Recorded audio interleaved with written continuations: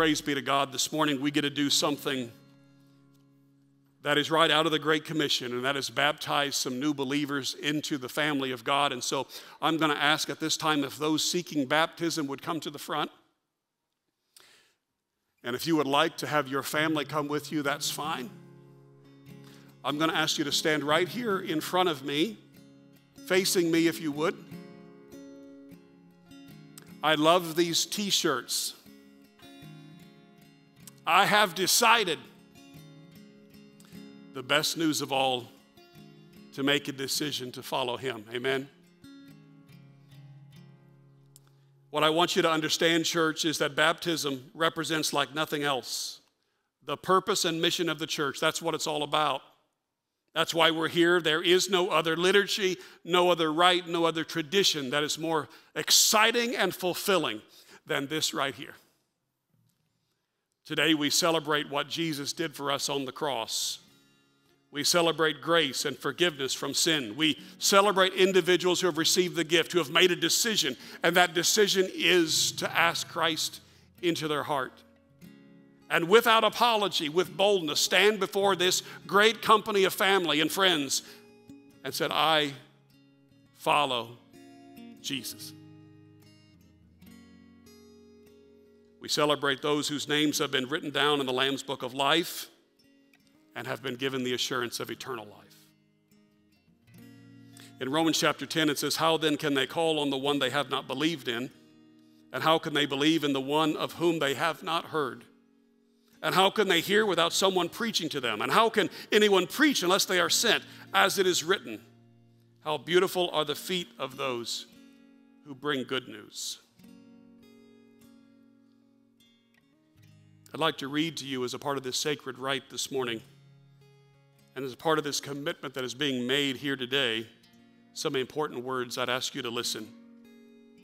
Baptism is the sign and seal of the new covenant of grace, the significance of which is attested by the Apostle Paul in his letter to the Romans as follows. Or don't you know that all of us who were baptized into Christ were baptized into his death? We were therefore buried with him through baptism into death, in order that just as Christ was raised from the dead through the glory of the Father, we too may be raised to live a new life. If we have been united with him like this in his death, we will certainly also be united with him in his resurrection. The earliest and simplest statement of Christian faith into which you now come to be baptized is the Apostles' Creed, which reads as follows. I believe in God the Father Almighty, the maker of heaven and earth, and in Jesus Christ, his only Son, our Lord, who was conceived by the Holy Spirit, born of the Virgin Mary, suffered under Pontius Pilate, was crucified, dead, and buried. He descended into Hades. The third day he rose again from the dead. He ascended into heaven and sitteth at the right hand of God the Father Almighty. From thence he shall come to judge the living and the dead. I believe in the Holy Spirit, the church universal, the communion of saints, the forgiveness of sins, the resurrection of the body, and life everlasting. And so I ask you for this morning, will you be baptized into this faith? If so, answer, I will. Do you acknowledge Jesus Christ as your personal Savior? And do you realize that he saves you now? If so, answer, I do. Will you obey God's holy will and keep his commandments, walking in them all the days of your life? If so, answer, I will. Let me pray over you. Father, I'm thankful for these four. These who have made a commitment to Christ. We celebrate that decision. That they can say with all of their heart, with sincerity, I have decided, I have given my heart to the Lord Jesus Christ. I have claimed him as the Lord and Savior of my life. God, I thank you for your grace that is lavished on all of us, but we celebrate that grace that is represented in the lives of these four individuals this morning, and I pray that your Holy Spirit would guide them, direct them, protect them. Lord, make them into the disciples of the Lord Jesus that you have called them to be. Empower them for service. Empower them for love. And Lord, give them success as they represent your Son. Bless them, I pray, in all they do and all they say. In Jesus' name we pray. Amen. Can we applaud this morning? I think it's appropriate to celebrate what God has done.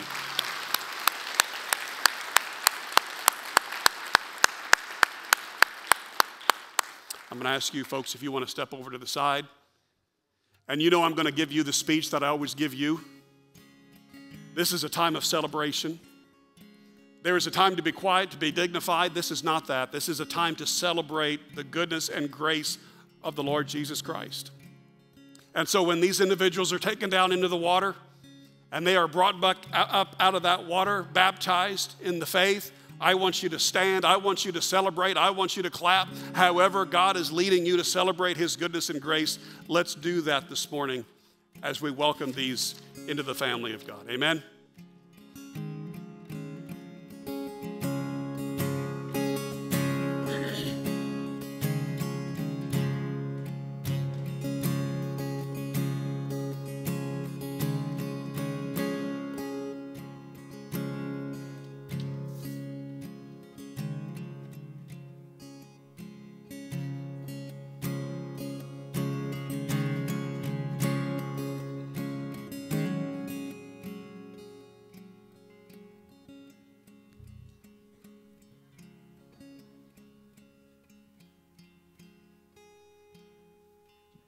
Test.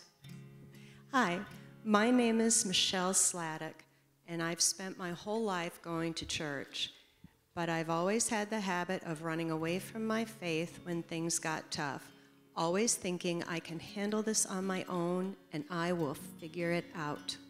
When my best friend died at the age of 16, I ran as far from God as I possibly could. God was patient and waited for my slow return. I eventually came back. Then again, when we had to say goodbye to our firstborn son, I ran again, telling God I didn't want anything to do with him. Again, God stayed faithful and waited for my return. Yeah. I eventually came back. The paths I chose led me to sorrow and hopelessness. About 2 years ago, when my faith was shaken to the core by a family member, I was faced with wanting to run again. But with the help of a couple of amazingly wonderful friends, I chose to run towards God, Amen. Which I highly Amen. Recommend. He held me, lifted me up, and gave me a peace that only God can give. I had hope. I am a work in progress, but I want the world to know that I now choose to run every day into the arms Amen. Of my hope, my light, my faithful Redeemer. Amen. Thank you, Carol. Michelle has chosen as her life verse John 19, verse 30. When Jesus had received the sour wine, he said, "It is finished." And he bowed his head and gave up his spirit. Michelle Sladek, I baptize you in the name of the Father and of the Son and of the Holy Spirit. Praise be to God. Praise be to God. Won't you see me? He's our God. And always see how great is our God.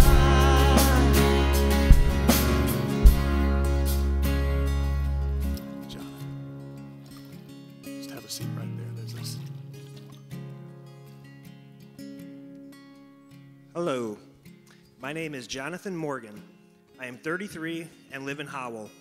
I did not grow up in the church or knowing anything about Christ. I've had a long battle with addiction and substance abuse and have felt as hopeless and lost as anyone can possibly feel. But on April 21st, 2023, I began my recovery journey. On that journey is when I began to believe in the idea of God and trying to learn more. Then God put an old friend back in my life, and his belief, passion, and love for Christ helped me to understand that God is exactly what I need Amen. And what my life was missing. Amen. Since then, I've been working to improve my faith, my relationship with him every day. I began to attend a Bible study and attend in church every Sunday, which I believe has greatly improved my faith and my relationship with God. Praise God. I've seen the power in being baptized here, and I know this is the next step in my journey and to improving my relationship with God. Praise God. Praise God. Jonathan has chosen Psalm 28, verse 7 as his life verse. The Lord is my strength and my shield. My heart trusts in him, and he helps me. My heart leaps for joy, and with my song I praise him. Jonathan Morgan, I baptize you in the name of the Father, and of the Son, and of the Holy Spirit.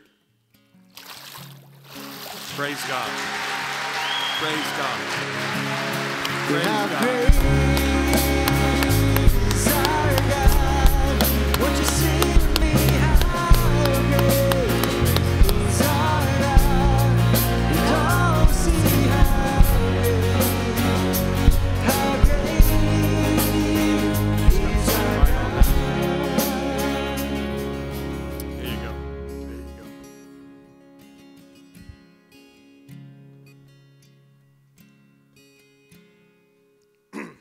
Hi, my name is Shay Paul.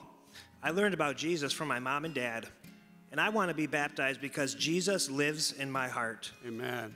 I want my friends to know that Jesus loves you, and even if you sin, he still loves you, and he wants you to know him so you can go on and live forever. Amen. Amen. Shay, I'm glad you've decided. Her life verse, Romans 10:9.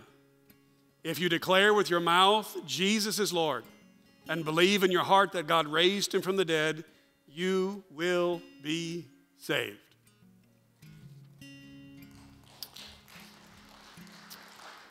Shay Paul, I baptize you in the name of the Father and of the Son and of the Holy Spirit. Praise God. Praise God.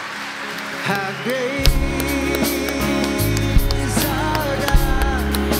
Sing me, how great is our God. Don't see how great is our God. Go turn this way. Perfect. Hi, my name is Reagan Barker. The reason I want to be baptized is the reason I want to be baptized is to have communion with God. I learned about God from going to church. I want my friends to know that if you believe in Jesus, you will be with him forever in heaven. Amen. Amen. Reagan, I'm so glad you've decided. And his life verse is Matthew 7, verses 7 and 8. Ask and it will be given to you. Seek and you will find. Knock and the door will be open to you. For everyone who asks receives, the one who seeks finds, and to the one who knocks, the door will be open. Reagan Barker, I baptize you in the name of the Father and of the Son and of the Holy Spirit. Praise God. Praise God. Praise God. Come on, sing with us. Yeah, great is our God. Won't you sing with me? How great is our God. Don't see how great He is. Great is our God.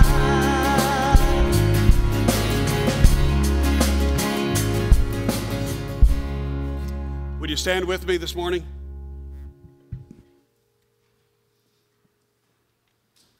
Our Father, we thank you for your presence in this place today. We celebrate new life in Christ.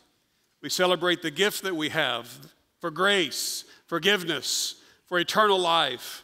Lord, for your presence with us every day. I pray that as we leave this place this morning, I pray your blessing upon these good people at the Naz. Lord, that we as your disciples go from here into a world that we can love, that we can encourage, and we can represent Christ. In Jesus' name we pray, and all God's people said, amen. Amen. God bless you. You're dismissed. Oh, name above all